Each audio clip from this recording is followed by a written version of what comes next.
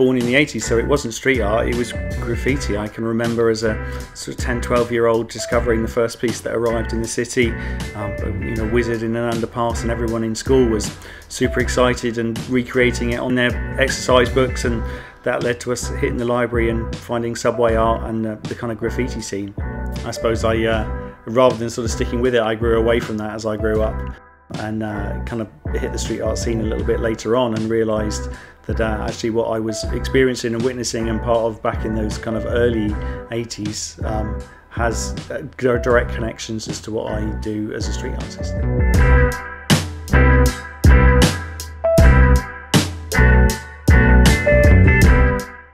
It's been 4 years since my last London show, so when Nelly Duff asked me, and Nelly Duff is just such an established historical gallery within the sort of street art world, it was the sort of perfect opportunity to pull together this idea that I had with the cans and put on a London show.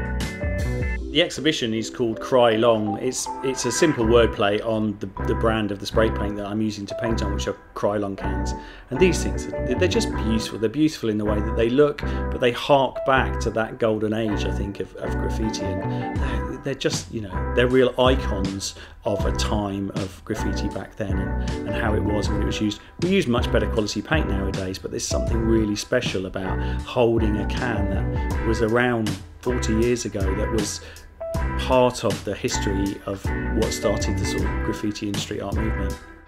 The colours of the cans really inspired what I was going to paint on them. I looked at the title that came with the colour of, and then I'd see if I could try and inspire myself to use, for example, one of the colours is hunter green, and it's like, okay, how can I use that green to start to incorporate that in the eye colour, the things that happen on the face. The silver can that I used, it's got this beautiful silver filigree masquerade mask, so it was trying to link in some way, rather than just randomly pick up a can and paint a face on it, trying to link and tell an extra story, I suppose, to the can and the face that comes with it.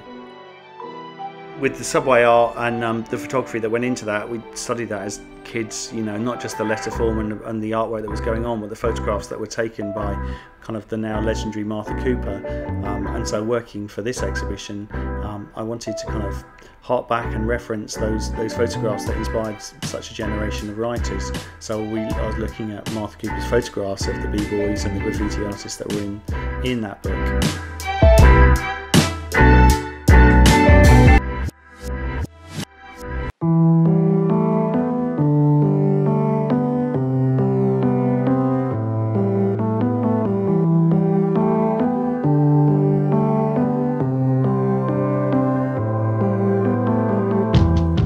Working with Nelly Duff's printers has been a really great way for me to see processes that I've not been used to before.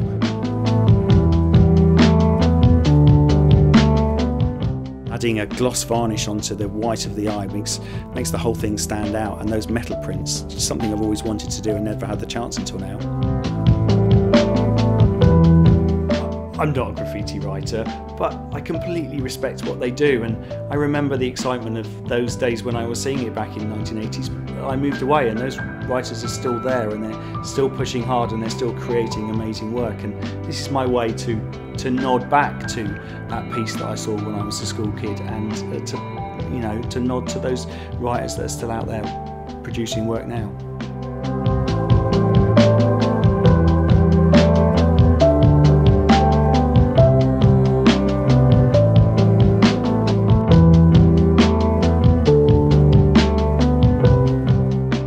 I'm always humbled to have anybody come along to see my work, but to have the response that we've had tonight has been incredible, and hats off to Nelly Duff for helping to make it happen.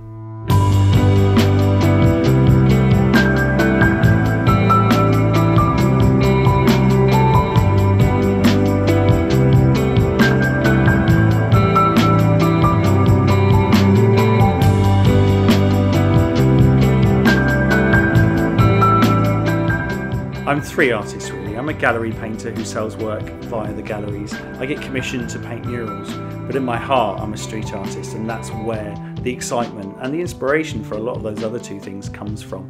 Working in abandoned buildings, producing paste-ups and working out on the street are the thing that really excites me and keeps me alive, and that's what drives everything forwards as an artist.